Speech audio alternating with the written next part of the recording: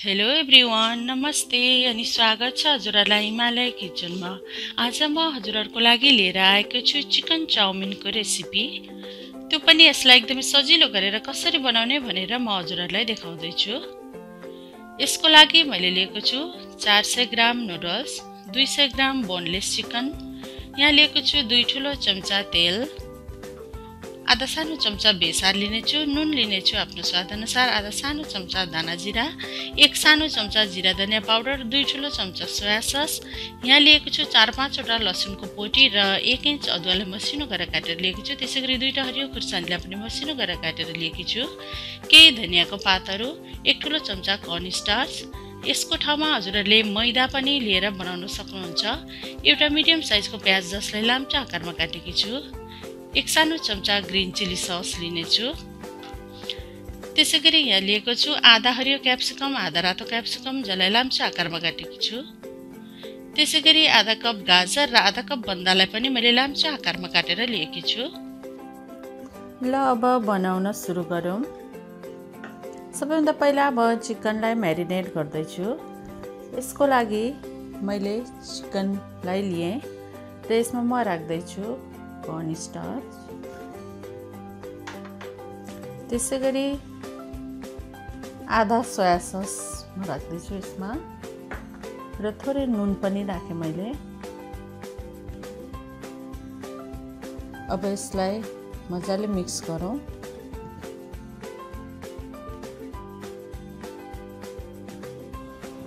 ल अब यसरी मिक्स गरिसकेपछि यसलाई छोपेर 15 मिनट जति हामी यसलाई छेउ लगाएर राखौँ। मैले नुडल्स उमाल्नको लागि यहाँ भाँडोमा पानी उमाल्न राखिसकेर यो उम्लिन थालिसक्यो। अब म यसमा राख्दैछु थोरै नुन, 1 सानो चम्चा जति तेल पनि राखेँ मैले यसमा।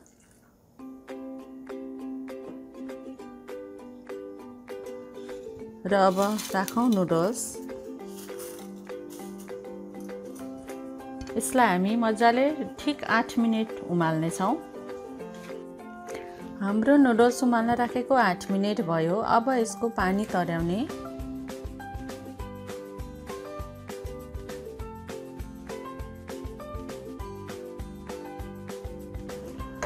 अब यसलाई चिसो पानीले पखाल्ने।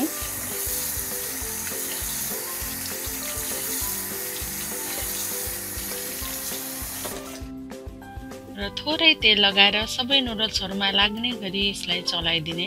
यसरी तेल लगाउँदा नुडल्सहरू टाँसिदैन।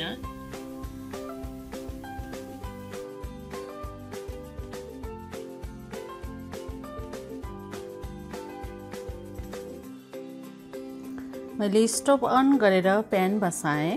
अब प्यान तातेपछि म यसमा राख्दैछु तेल। तेल तातेपछि यसमा मैले फुराएँ जिरा,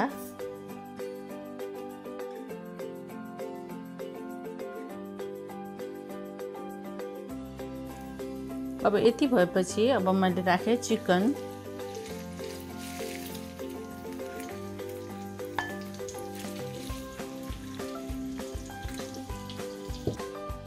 मैले चिकन म्यारिनेट गर्दा अगाडि नै नुन राखेकी थिएँ, त्यसैले अहिले नुन राखिनँ।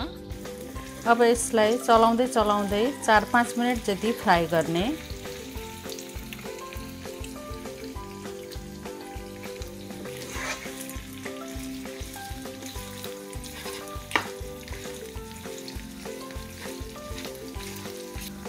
र चिकन यतिको भइसकेपछि अब यसमा राखौँ प्याज र लसुन अदुवा र खुर्सानी पनि राखेँ मैले। थोरै बेसार पनि राखेँ। अब राम्ररी चलाएर मिक्स गरौँ।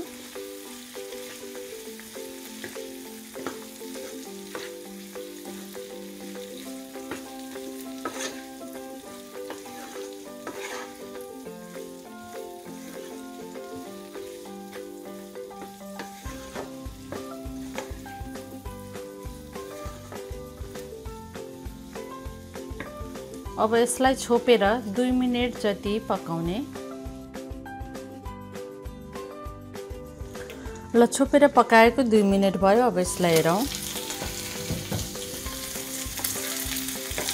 र चिकन पनि अब पाक्यो। अब यति भएपछि अब यसमा राखौँ रातो र हरियो क्याप्सिकम, बन्दा र गाजर, सोया सस,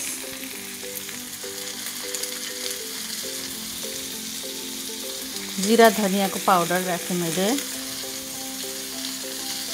थोरै नुन, धनियाको पातहरू। अब यसलाई मजाले मिक्स गरौँ र यसरी चलाउँदै 1-2 मिनेटको लागि हामी फ्राई गरौँ।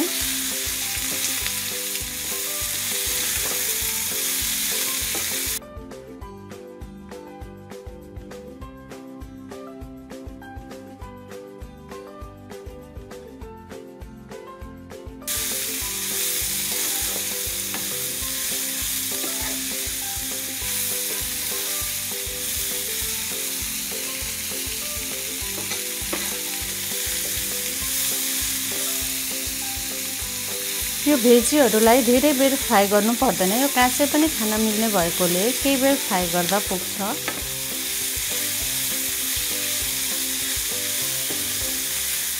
यति बेला हिट चाहिँ मिडियम हुनुपर्छ।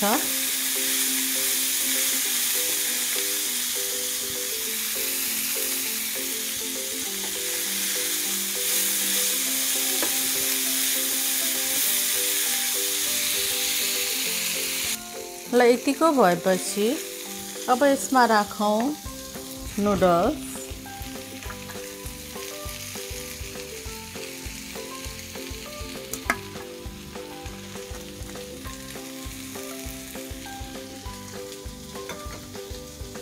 र म माथिबाट राख्दैछु ग्रीन चिली सस अनि थोरै नुन पनि थपेँ। हामीले नुन पहिला चिकन म्यारिनेट गर्दा पनि राखेको थियौँ अनि सोया ससमा पनि नुन हुने भएकोले हामीले नुन राख्ने बेलामा चाहिँ एकदमै विचार गरेर राख्नुपर्छ। अब मिक्स गरिदिउँ राम्ररी र अब यो सबै कुराहरूलाई मिक्स गरेर हामी चलाउँदै अरु 2 मिनेट फ्राई गर्छौँ।